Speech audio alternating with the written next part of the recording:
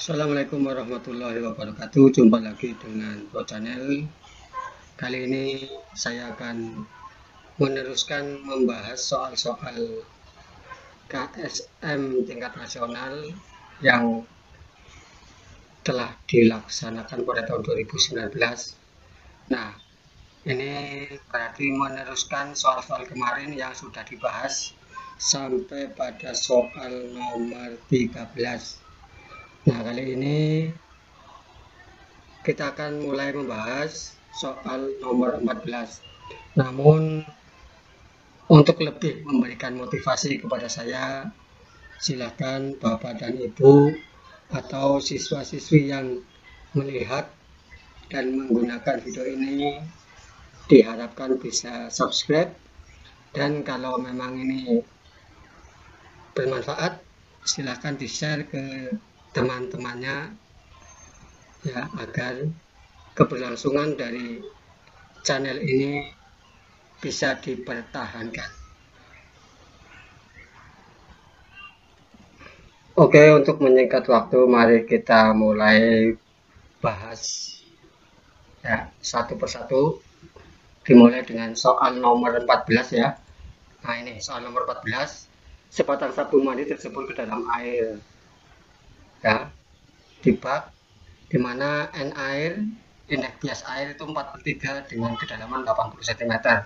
Pertanyaannya ini, seolah-olah berada pada kedalaman berapa? Kita lihat, ini berlaku hukum Snellius ya, tentang pembiasan. Di sini ada sinar datang, garis normal, dan sinar bias terletak pada satu bidang datar. Ini seperti ya, seperti hukum pemantulan ini, tapi ini di sini pembiasan karena ada dua medium yang berbeda kerapatannya. Nah, ini kebalikannya juga sama. Kalau sinar datang dari air yang ke udara yang kurang rapat ini juga mendekati normal. Nah, berlaku rumus sin theta 1 per sin theta 2 sama dengan V1 per V2 sama dengan N2 per N1. Nah, N2 ini kan berarti air ya. Kemudian N1 adalah udara. Nah, kita lihat kita coba mengerjakan di sini. Kita langsung menganalogikan ya, N2 itu berarti air ya, N1 adalah udara. Kita coba tulis di sini, N2-nya diganti Na ya, indeks bias air ya, yang per Ni-nya N1-nya berarti udara, Nu. Nah, ini air udara sama dengan ya, H itu tinggi, HU udara per HA. Nah, ini bisa dibuat perkalian silang, Na titik HA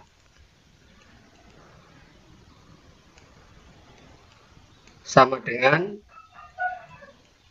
NU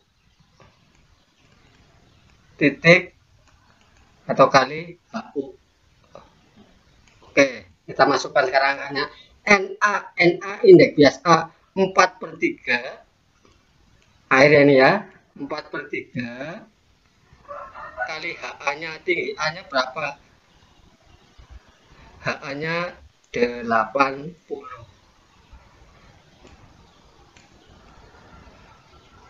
Oke. Oh, HA ini yang mau dicari ya. Ya, sorry. HA-nya mau dicari, berarti dikalikan. Nah, dikalikan HA ini 4/3 HA sama dengan NU-nya indeks udara 1 kali HU-nya 80. Oke. Jadi HA sama dengan, nah ini kali ini kan 80, 1 kali 80 dikalikan, karena ini harusnya dibagi 4/3, maka bisa dikalikan 3/4 dibalik ini. 3/4. Nah, ini coba 3/4. Karena perkaliannya pembagian bertingkat, jadi dibalik menjadi kali 3 dibagi 4 sama dengan berapa? 240 dibagi 4 sama dengan 60. Nah, ini ya 60. Oke, ini hasilnya 60. Nah, ini kita silang di sini 15. Ini agar dapat membaca dengan jelas, Pak Roni harus menempatkan pada jarak 40 cm. Berarti jaraknya ini jarak baca normalnya dari Pak Roni ya. Kemudian Pak Roni menginginkan jaraknya 25 cm saja menggunakan kacamata. Nah, maka di sini ditanya kekuatan lensa kacamata yang harus ia gunakan itu berapa. Nah, ini rabunnya berarti rabun dekat ya. Kacamatanya berarti menggunakan kacamata apa? Kacamata positif ya. Lensa cembung ya. Nah, ini berlaku rumus kekuatan lensa itu P sama dengan ya jarak baca normal dengan dikurangi jarak baca yang diinginkan. Nah, jadi di sini 100 per jarak baca normalnya Pak Roni itu kan 40 ya. Kemudian jarak yang diinginkan dikurangi 100 per 25. Nah, ini sama saja 100 bagi 40 2,5 ya, dikurangi 100 bagi 25 4. Maka di sini hasilnya min 1,5. Tapi di sini kan harganya harga mutlak, jadi antara min dan tidak min itu sama. Satuannya di sini ya, jawabannya berarti 1,5 dioptri. Maka pilihannya adalah di sini 1,5 dioptri. Jawabannya C. Oke, kita lanjut ke soal nomor 16 ya. Soal nomor 16 ini berarti dihapus dulu. Nah, oke. Sebuah teropong bintang yang digunakan untuk mengamati gerhana bulan digunakan normal tanpa komutasi memberikan perbesaran sudut 20 kali. Jika panjang teropong 1,05 cm, maka panjang fokus lensa dan panjang fokus yang okuler dan objektif berturut-turut berapa? Kita lihat di sini untuk menjawabnya kan perbesaran untuk M atau mungkin P. M sama dengan 20 kali, diperbesar 20 kali. Nah, kemudian M itu perbesaran kan sama dengan rumusnya FOB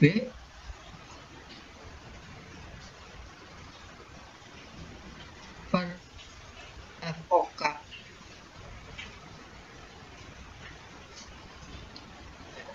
Sekarang kalau kita lihat, nah objektifnya kan otomatis 100, maka di sini 20 sama dengan 100 ya, per FOK. Nah, FOK berarti jelas FOK nya sama dengan 5. FOK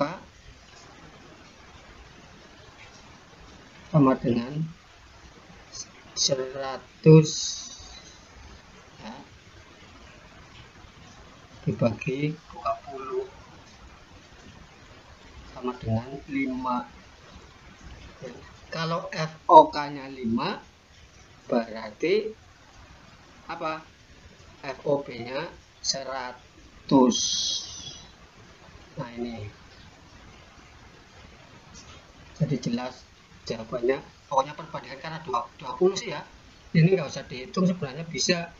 Artinya yang perbesaran antara ini kan antara FOK dan FOB, 20 dengan 80 nggak mungkin, 20 dengan 80 dengan 20 juga nggak mungkin ya. Yang mungkin adalah 100 ya, dengan 5. 100 bagi 5 kan sama dengan 20 ini. Oke, kita lanjut ke soal nomor 17. Nah, ini untuk soal nomor 17 ini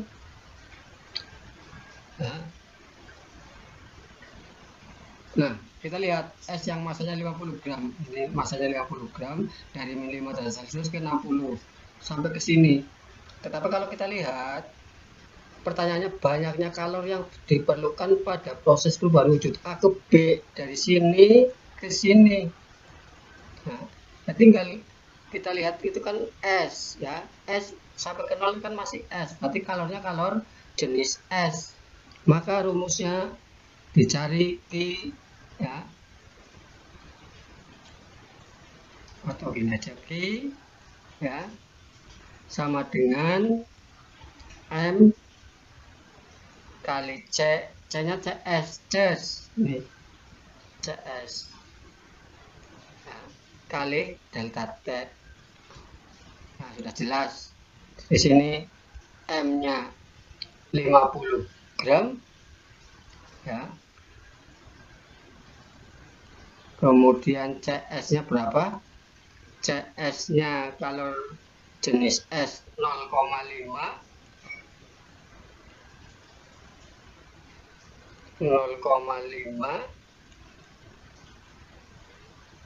kali delta T nya ya 50 ya, ini dari min 5 ke 0 berarti 5 ya. Berarti berapa, 5 kali 5 kali 5 sama dengan 125. 5 kali 5 kali 5 ya, kali 5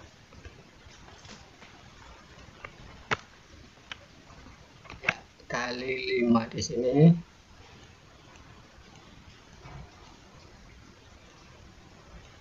sama dengan 125, karena yang dicari itu hanya dari A ke B.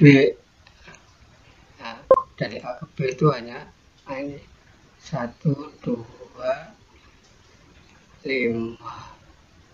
Oke, ini berarti jawabannya yang A.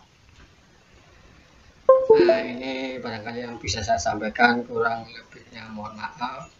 Silakan kekurangan boleh dituliskan di bawah untuk perbaikan ke depan, atau mungkin ada yang lebih apa istilahnya bagus dalam menerangkannya, silakan bikin lagi tutorial agar siswa-siswi kita lebih memahami materi pembahasan soal-soal Ksn nasional ini. Demikian saja, kurang lebihnya mohon maaf. Wabillahi taufiq wal hidayah. Assalamualaikum warahmatullahi wabarakatuh.